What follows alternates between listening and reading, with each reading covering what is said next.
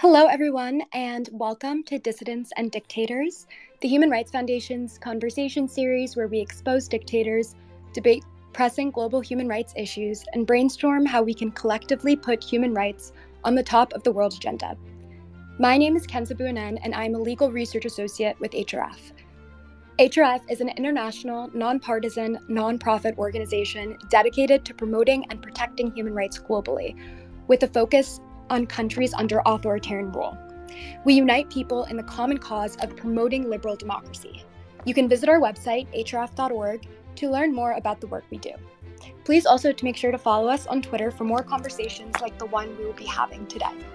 Before we begin, I want to inform everyone participating today that this conversation will be recorded to be released as a podcast in the future on Apple, YouTube, SoundCloud, and Spotify. We'll have time at the end for questions, but we caution anyone participating today that if you have any security concerns, to use anonymity on your account profile.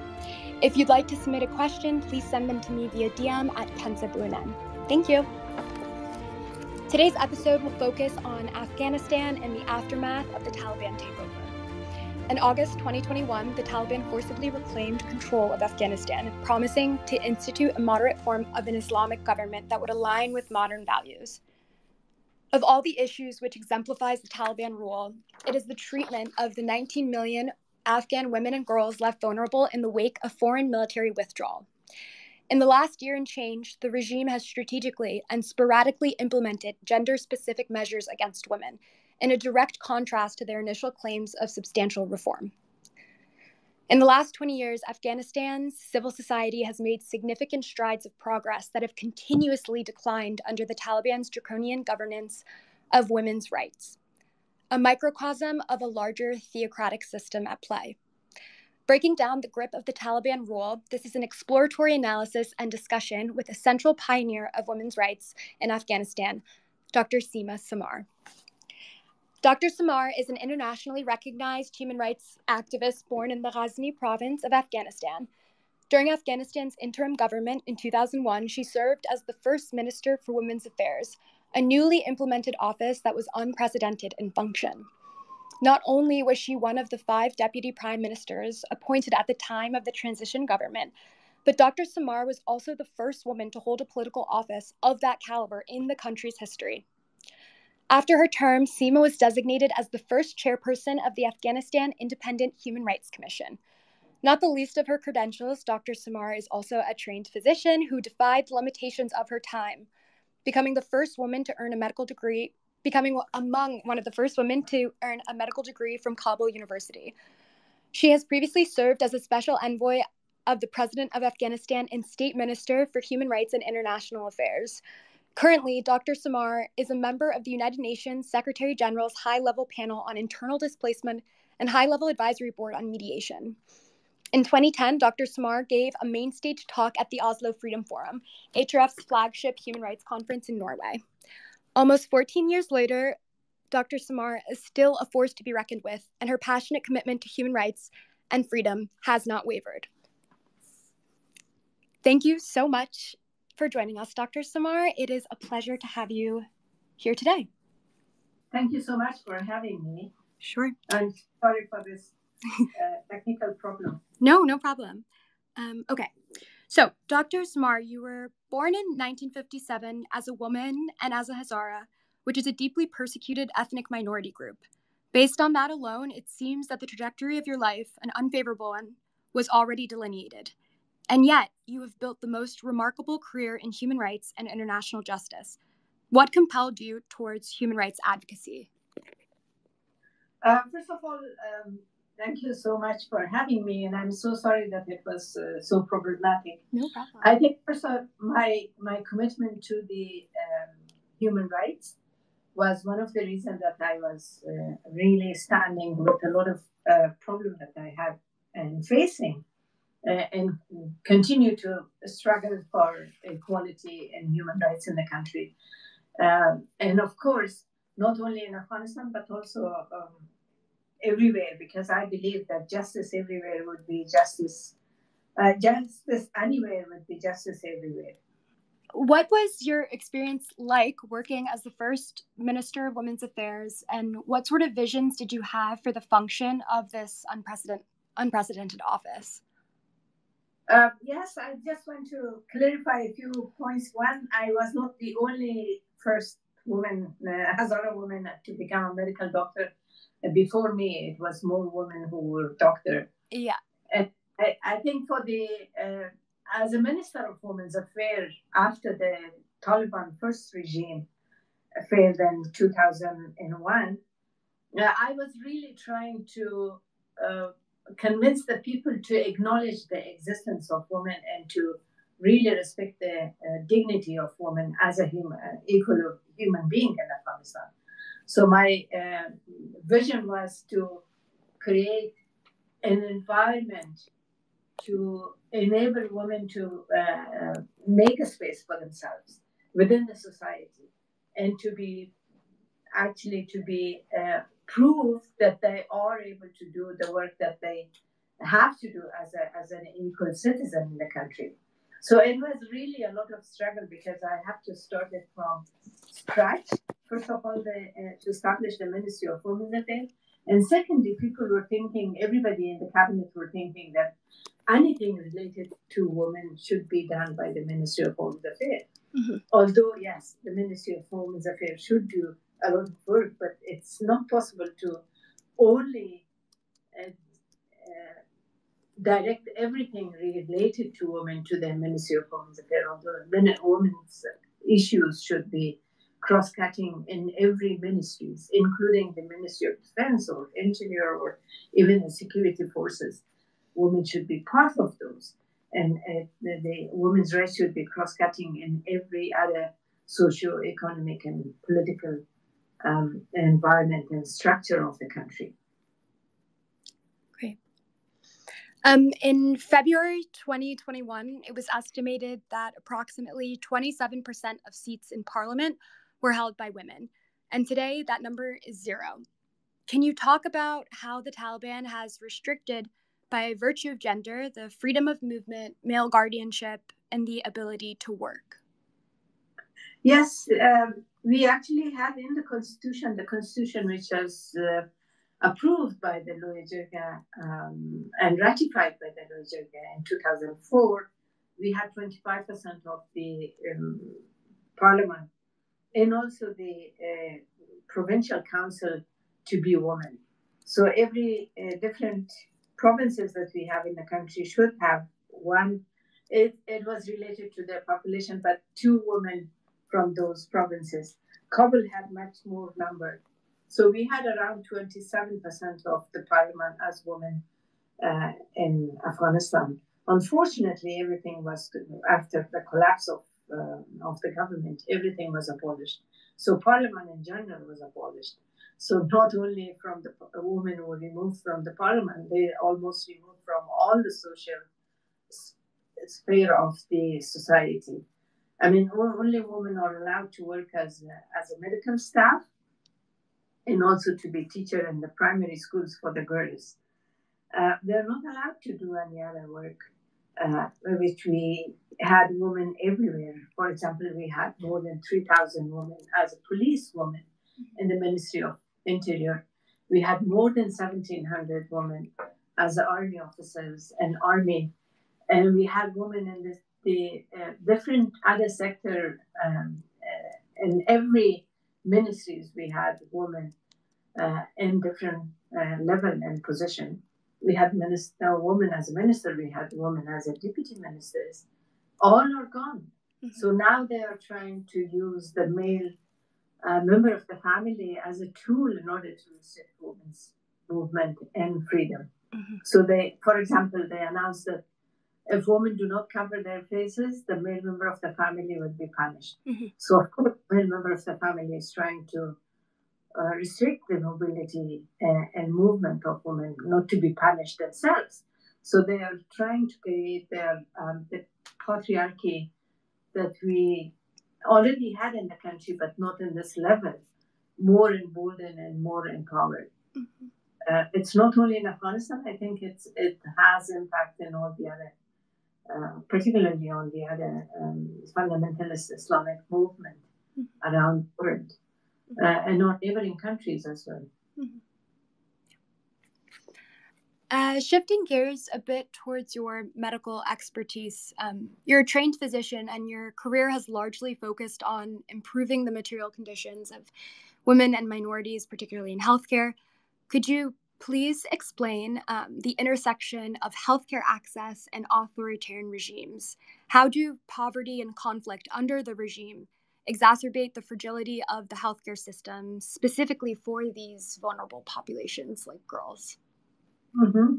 Well, I think I have to say that we have achieved a lot after the 2001, after 2002 practically, on provision of basic health services. But it was not really covered all over the country. So even before the collapse, we had problems.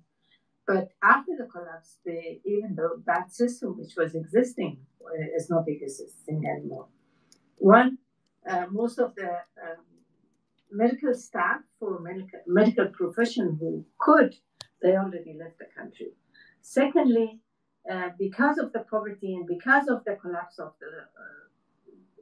all those social services in the country, and the hospitals and the clinics which had some resources, they finished. Although now they are trying, the WHO and UN is trying to support those sectors. But of course, it's very, very difficult, particularly with the increase on poverty. They are not able to reach to those, even if there's a clinic existing there, they cannot reach because there's not a proper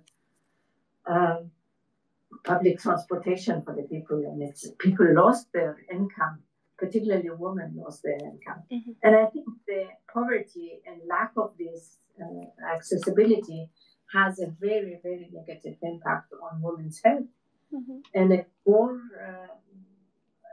premature babies born in the country, it's more unwanted pregnancy because they don't have access to reproductive rights and contraception. And I think that is a problematic because the population growth is much, much higher than economical growth in the country, which itself is a problem.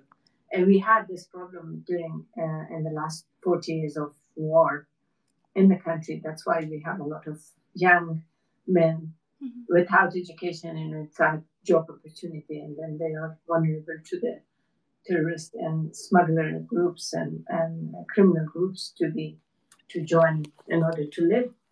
And that has a very negative impact, not only in Afghanistan, but also in the region and also in the international community, because you could see the number of the young Afghans who try to get out of the country, and they are in Iran and they are deported. They are in Turkey. They are deported. Turkey is deporting thousands of Afghans. And other countries, I mean, the European countries started to deport, but luckily after the collapse, they are facing a lot of problem at the refugee camps and in the borders. It is a lot of violation of human rights. A lot of people who lost their life either drowned on the seas and the oceans, or they were killed on the border between Turkey and Iran and Turkey and Greece. Everywhere, I mean, you name it. In the forest, they are killed. In the mountains, they are killed. In the water, they are drowned and killed, died over there. And the families don't even know where they are. And it is a problem, I think, not only, as I said, not only for Afghanistan, but also for the other countries. Yes. I just want to remind our guests listening that if you have any questions, you can pose them to me via DM at Kenzabunen, and if there's time at the end, I can pose them to Dr. Samar. Dr. Samar, my next question is, you ran the only high school for girls under the Taliban regime back in 2014. Educational freedom is perhaps one of the most important tenets of civil liberty. Similar to the last question, and in Afghanistan in particular, can you talk about how a girl's access to free and fair education can serve as a catalyst toward democratization?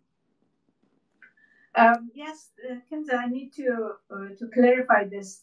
The high school that I was running was during the first Taliban regime in 1990s. Okay. From 1996 to 2001, not in 2014, because 2014 we didn't have Taliban government, although they were in some of the districts, but not in the government. I believe that education is the foundation for democratization and for development of a country.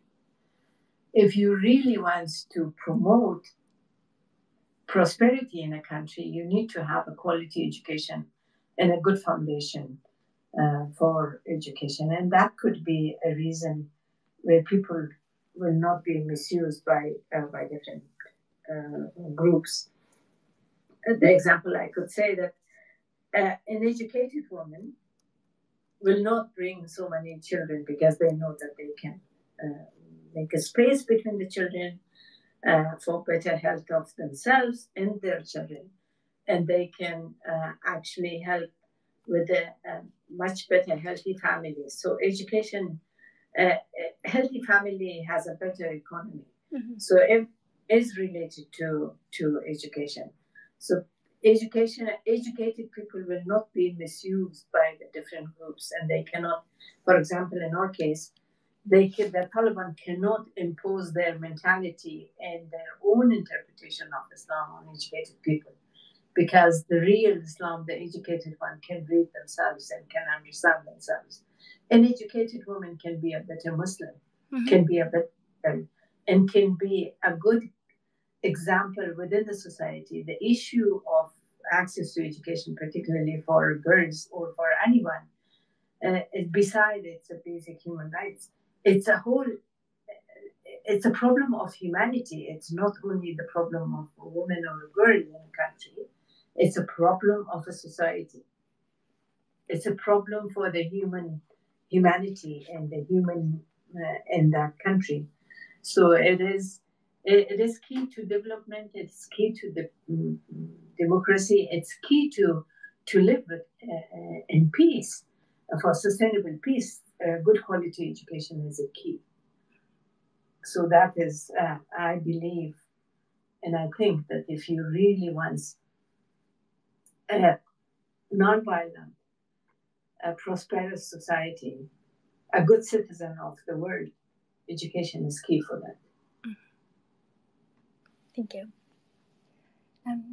As you know, there have been several decrees in the last few months banning women's entry into public spaces and domains like parks and gyms, etc.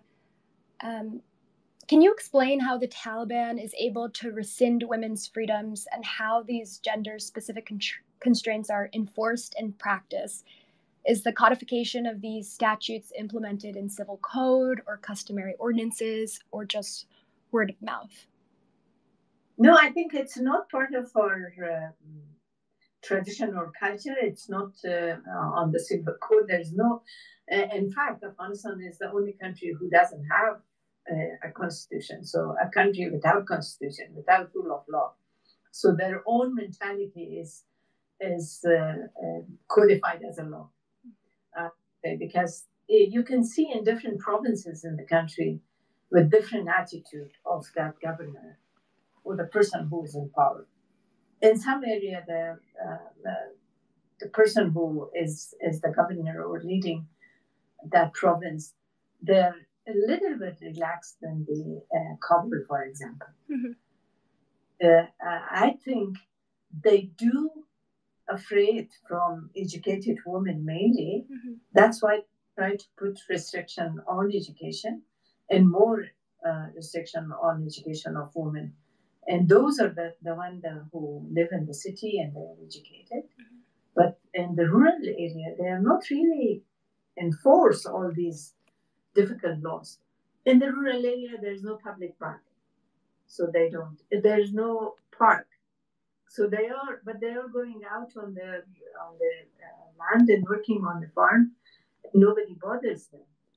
It is all the pressure is on the educated women because they know what is their rights and they want to live differently, not really live according to the desire or the wish of the Taliban style of men. So I think they have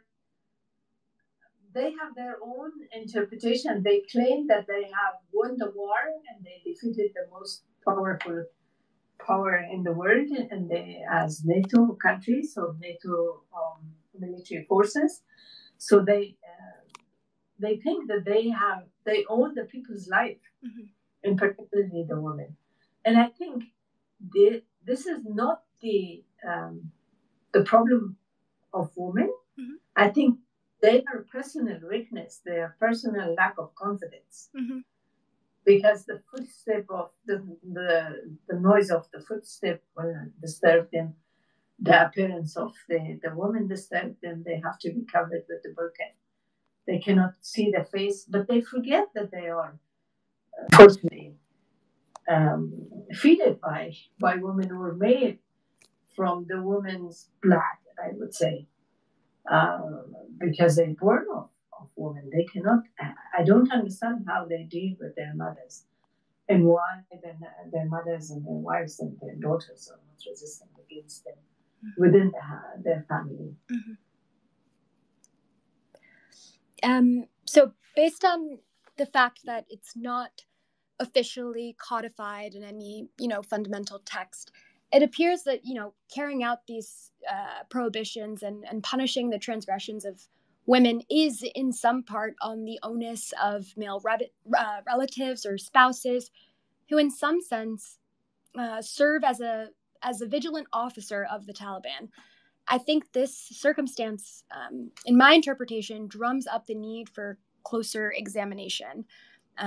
So my first question is, do you think that this practice of men being the eyes and the ears is strategic in its burden sharing with civil society to sort of absolve the regime of an institutionally backed violation of gender equality? And if it's not deliberate in nature, do you think that the accepted cultural conventions more deeply embed those gendered politics or act as like a sustaining force to these decrees for women's rights violations in Afghanistan? Well, I think they are very clever on putting this way, because they want to have people on their side. Right. I mean, it's a question of patriarchy, and always they even the tradition and culture, not only in my country, but in all the other countries in relation to women, or unwritten rules in codes that made by men usually, and applied on women by men in the society. So they are cleverly choose this one, that they can have these men by punishing them, by being violent against those people. They can have people on their side. But in general, I mean, you cannot really erase half of the population from everything. So increasing poverty, all these problems that we have in the society, lack of education. I mean, I believe that the majority of the people in my country has psychological problems, mental problems, including ourselves, because we don't know what to say in this century, and it's not our religion. It's not our religion, because Islam started with Iqra, the word Iqra. You understand it means read. Yeah. How can a Muslim can be a Muslim not to be able to read? And then as the holiest place for the Muslims is Mecca. During the pilgrimage, every man and woman from all over the world, more than 3 million people are attending every year. They're walking around Mecca with open face and together. Nobody segregates women and men in Mecca. So they think that Afghanistan is more holy than Mecca for Muslims. So this is their own mentality and their own interpretation. Right. And of course, they have the people on their side who doesn't understand, who cannot read and write properly, and they're uneducated. So they're following. The educated person do not believe on that kind of interpretation of Islam. Mm-hmm. And then, in our religion, everybody is responsible for their own act, and they will be accountable themselves. Nobody is accountable for somebody's behavior to be to act as a police of God. And what is the general feedback amongst men? I guess there perhaps isn't a fully common thread, but are they supportive and accepting of having this kind of jurisdiction over their wives, daughters, and sisters? And more specifically, what role do Afghan men play in dismantling the systematic curtailment of women and protecting their autonomy? And can they be punished for doing so? And if so, how often and when? I guess, how do you disrupt a system that, like you said, is so abstract in nature? Well, I think the people are not supporting, but the situation is such that they try to survive. Mm-hmm. Everybody was, the people were not expecting. And they claim that they are supported by the people. If they are supported by the people, why they are afraid from a democratic process? Mm-hmm. And why they are not accepting the election? Mm-hmm. And so practically they are not legitimate. They do not have legitimacy among the people because they are not elected by the people. Mm-hmm.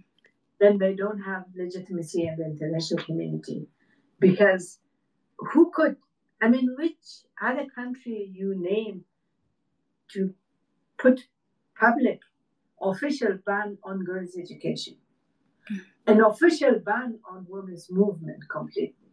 Mm-hmm. No other country in the world.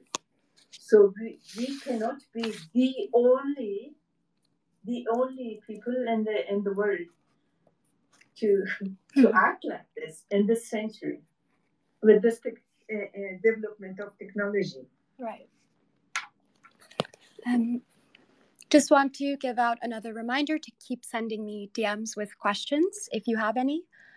My next question is, so public figures and women with positions in NGOs and rights-based organizations are under a particular threat by the Taliban, but they're still able to operate in some sense. How has the nature or the efficacy of their jobs changed, and has it necessitated any engagement for the purposes of their mission, of course, engagement with Taliban mullahs? If so, what sorts of compromises or concessions or changes must be made by these civil society orgs under the advisability of the Taliban? Well, the civil society role has always not been an easy job in Afghanistan, but particularly now it's not easy. But they try to adapt in the survival mode and try to engage with the leadership of Taliban, not in the capital, but also in the local places in order to continue their work.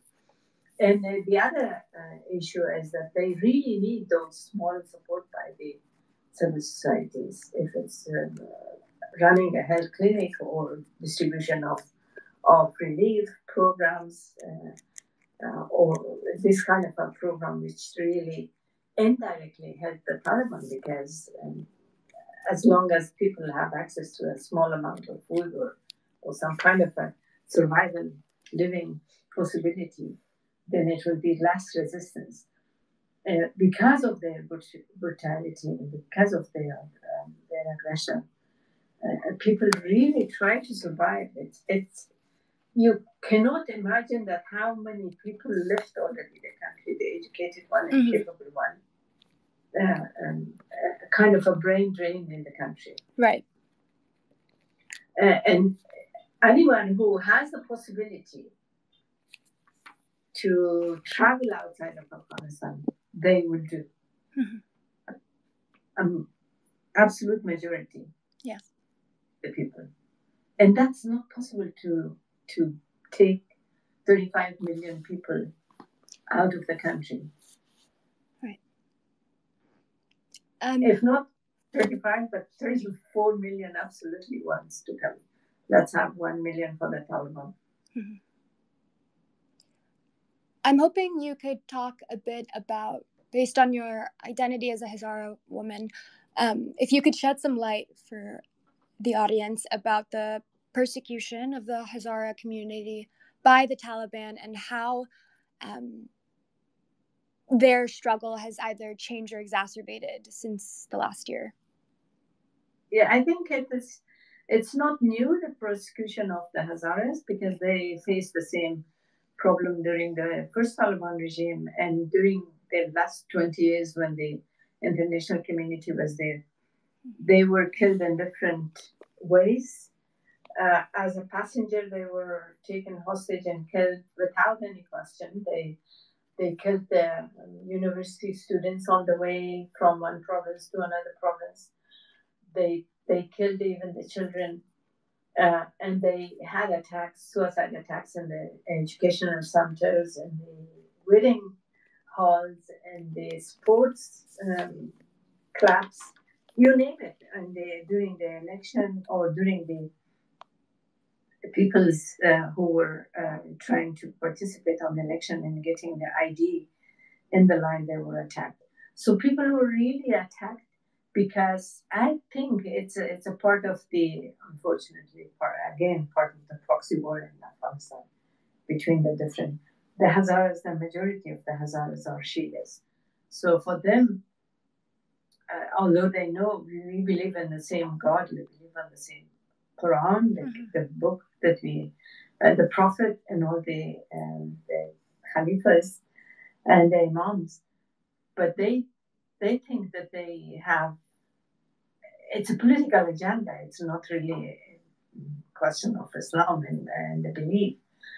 So they try to prosecute, kill these people. And the recent attack was on the girls, where more than 56 girls were killed during within that training center in September. So there is prosecution against those people. Unfortunately, it's not new. It's during the history of the country. It was always, but the Taliban are the harshest and the most aggressive one in Afghanistan. And there's no accountability, of course. They claim that they would try to find those people who commit this, but so far no one has been prosecuted or brought to justice for this kind of action. And they know how they started the whole suicide attacks. Because in Afghanistan, when we had the USSR, the people of Afghanistan fought with the USSR for 10 years. We never had suicide attack. Mm-hmm. Suicide attack in Afghanistan started after 2003, after the Iraq War impact. Mm-hmm. Thank you. Thank you, Amir, for your question. He's wondering if the Hazaras, perhaps, are they, and the answer is surely no, are they the only prominent target of the Taliban in Afghanistan? Or is it sort of a general crackdown on anyone verbally or vocally dissenting the Taliban? And how can we, and I mean we by international accountability mechanisms, democratic institutions, civil society members, how can we support and shed light on these sort of underrepresented facets of the Taliban's Afghanistan? Mm-hmm. I think one is that they are against development and modernity. So it's not only the Hazaras, but the Hazaras has been targeted, as I said, during their first government and continue to do that.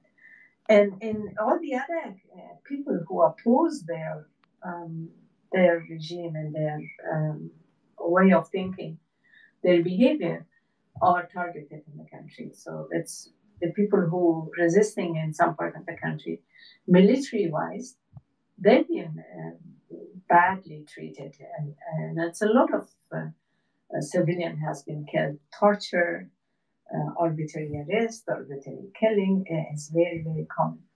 And it was not only on those, but also on the people who were in the media. I mean, the freedom of expression and freedom of media is really shrinking.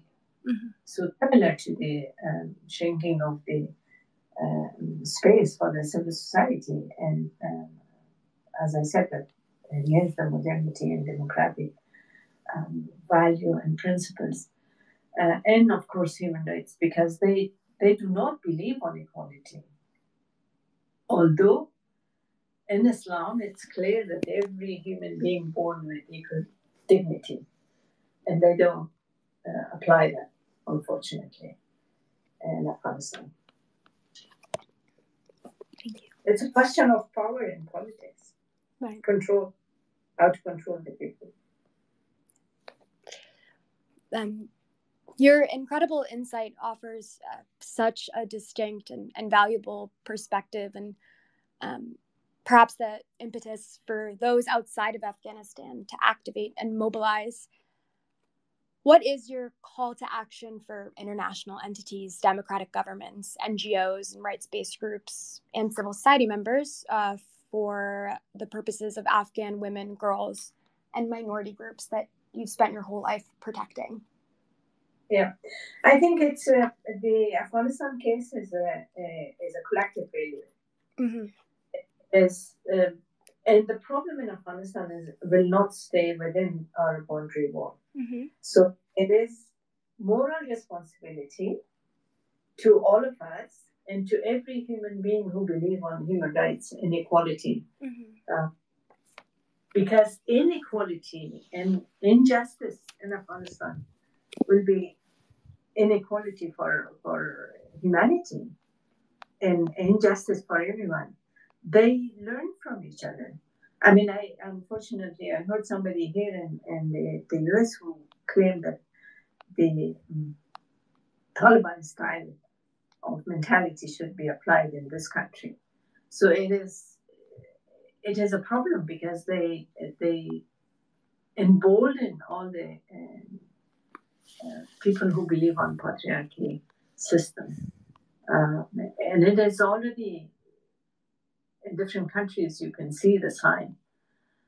And they can, unfortunately, they can become an example of apartheid, I would say, mm-hmm. because apply the gender apartheid in Afghanistan, and it will be some people here are saying that kind of style, that kind of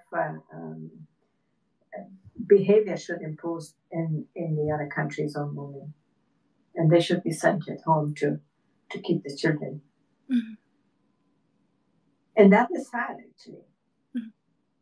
And that's why I think the international community, the people who believes on human rights, and human rights is not exclusively Western values, it's a human value, mm-hmm. and we have to really think about it and apply and do everything to protect human rights everywhere, in every corner, not only in my country, but also in any other countries where human rights violation is continuing. On a more grassroots and individual level, amplifying narratives of underrepresented entities is so important, and disseminating this information is a crucial first step. I'm wondering if you have any specific charge or task or message for those on a smaller scale, students, researchers, academics, civil society members, and how, although they don't have a specific stake in the future and trajectory of Afghanistan, it does transcend our borders. What can they do or should do, and what should they be listening to? One, I think they have to do, they should keep Afghanistan in the agenda. Mm-hmm. Advocate for human rights in the country, and also try to raise awareness about the situation in Afghanistan and the violation of human rights in the culture of impunity in Afghanistan to the other, to everyone. Secondly, I think it's really needed to do a lot of research in relation to Afghanistan and different issues. Why and how these people become to power in the country, and what was the mistakes. We need to learn from the mistakes because, as I said, that it will not stay in our boundary wall. And Afghanistan, during the first Taliban regime, showed that unfortunately the country became one of the training camps for terrorists from all over the world. And that can be the same this time. And that will cause a lot of problem. Although when the 9/11 was happening, it was a biggest tragedy for human beings, for humanity. Yeah, but then you don't find the people who committed the attack. None of them were Afghans, but most of them been trained in Afghanistan and had a connection with the people who were living in Afghanistan. So that, and hopefully the history will not repeat itself. Mm-hmm. But if it repeats itself in Afghanistan, it might repeat in the other part of the world. Mm-hmm. And I hope we will not pay that heavy price for it again. Mm-hmm. Before we wrap up, I want to invite everyone listening to please send in their questions. And finally, Dr. Samar, do you have any other final call to actions or messages for all of us tuning in today? Yeah, I think one of the things that the people can do, they have to write to their representative in Congress, mm-hmm. women, and raise the issue that they should not forget Afghanistan. Once again, it's a human disaster. Mm-hmm. What's happening in Afghanistan in this century. And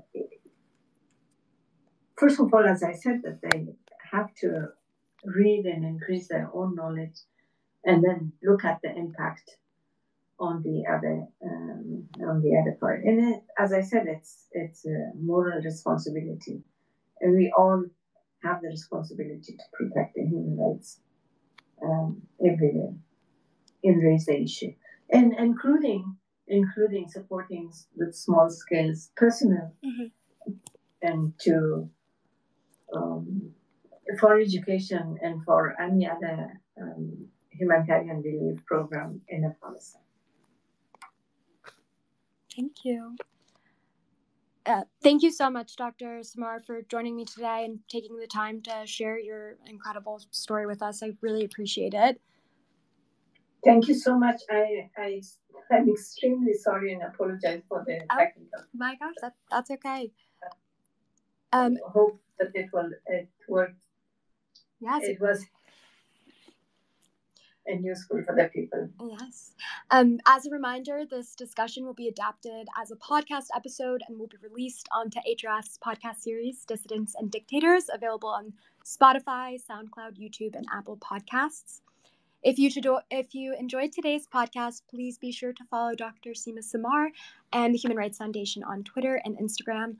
I'd like to reiterate Dr. Samar's amazing sentiments. International solidarity is important, and everyone has the capacity and moral responsibility to be at the forefront of the pursuit towards a more peaceful, just, and free world. My name is Kenza Buanan, and this was Dissident and Dictators, a conversation series by the Human Rights Foundation. Thank you again for joining, and be sure to tune in next time. Thank you. Thank you so much. Bye-bye.